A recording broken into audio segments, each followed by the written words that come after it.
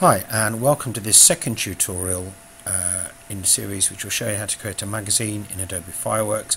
And in this tutorial we're going to look at some simple text manipulation tools and get our document ready for producing our magazine cover.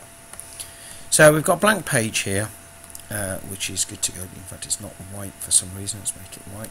We've got a blank page and we want to start adding our elements to the page, and we're going to begin with our text. We're going to put our masthead on there and our selling line as well. Now before I do that, what I'm actually going to do to help me produce a neat and well laid out magazine cover, I'm actually going to use some grid guidelines.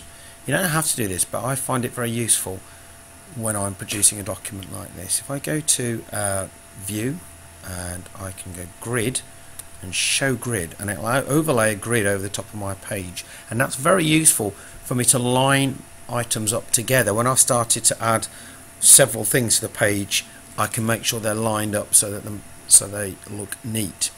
So that's a useful thing to have on. And you might also notice I've got snap to grid as well, which means that I can more accurately lock my objects to the lines in the grid.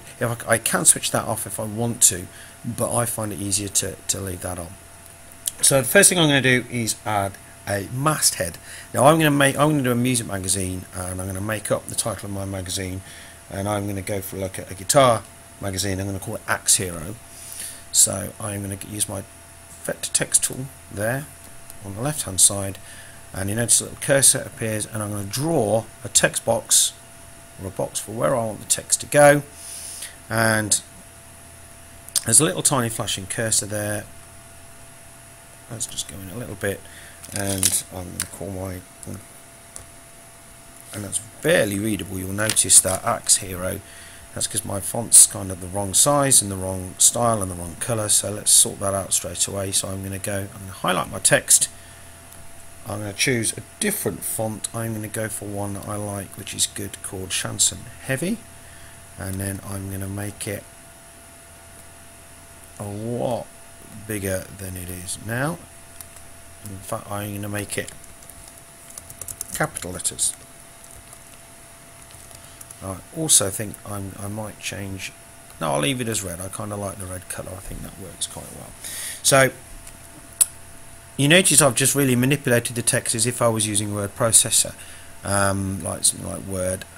And what I can do now, if I want to sort of change the way that looks, or move it out about on the page, click the pointer tool, and then I can just move this, and you see how it kind of jerkily moves across the screen. Is because it's snapping to the grid, so I can line it up. I can decide that I might want it to just be exactly lined up against that second line there, and with this tool I can change the size of my text frame as well.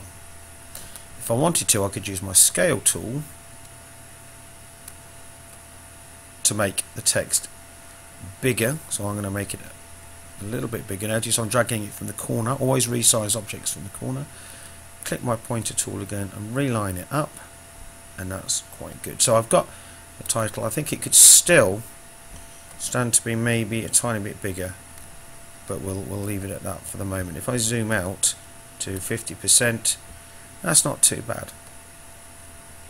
Now what I think I will do underneath is add a little selling line.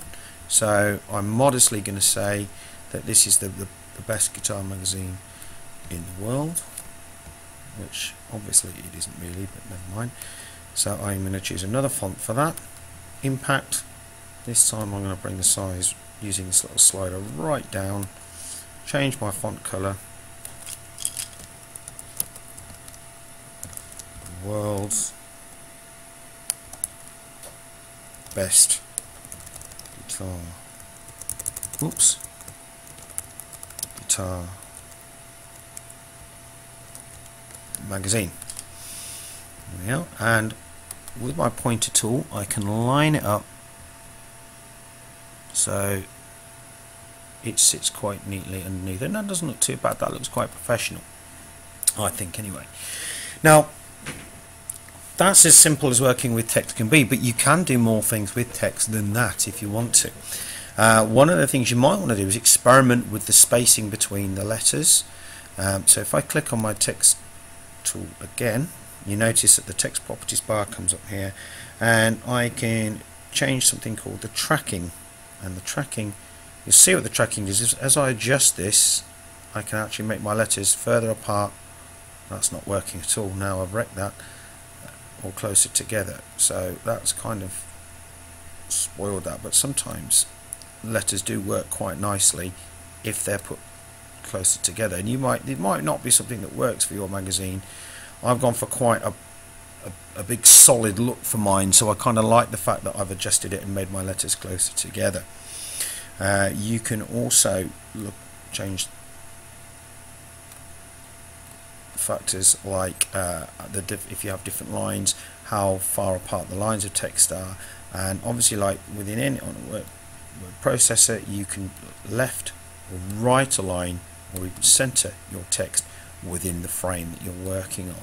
So you've got that. Now I kind of like the flat, just solid red filled effect that I've got for my text, but you could experiment if you wanted to with some styles. Now I would advise some caution here, because overdoing it with styles doesn't always look good. But if your assets, you need your assets tab for this, and that's over on the right hand side. It may not be open, so you just click the little triangle, and you can see you've got a bunch of preset kind of fills there, and some of them really, a lot of these are designed for making things like buttons, which is why they've got the shine on, so that some of them are perhaps a little bit over the top. And then you've got some styles down there which are meant for text, and again some of them are a little bit fussy and not really my favourite. I mean, if I click that and then select that one, actually that doesn't look too bad. But what I'm going to do is I'm going to choose a slightly more subtle one, and I'm going to go for, there's one I saw somewhere which was kind of like a flatter, almost a flat effect. There it is. There, now that doesn't look too bad. I actually think that looks quite nice. So I've made that a darker red and use that effect, and if I zoom in you can get a closer look. And the final thing I'm going to show you is something called aliasing. Now you notice that as I've zoomed in on here, what you'll notice is that the edges of the letters are far more pronounced. They look quite more jagged. I mean, I am magnified by 200%, but what you can also do if you're working with text and images is you can try and improve that, so you can actually do something called anti-aliasing, which will, in simple terms, smooth what we're doing. So at the moment this is set to no anti-alias, and if I clicked to crisp anti-alias, very difficult to notice, but there's some slight improvement there. So again, yeah, that's changed. And again, like many of the things on Fireworks, you might just want to experiment with how it looks out. There, I've gone for smooth there, and that should hopefully kind of smooth those edges out a bit. So if I zoom back, zoom out again, and by the way, it's much quicker zooming in and out to use Control plus or Control minus. So Control minus zooms out, and that actually does look a little bit smoother to me. So there's my masthead, there is my selling line, and I would then continue to use text frames and text to fill out my cover stories that I decided were going to feature on this month's edition of my magazine. So why don't you try setting up the masthead and your selling line and adding some basic text to your cover, and then we can start to look at what to do with images.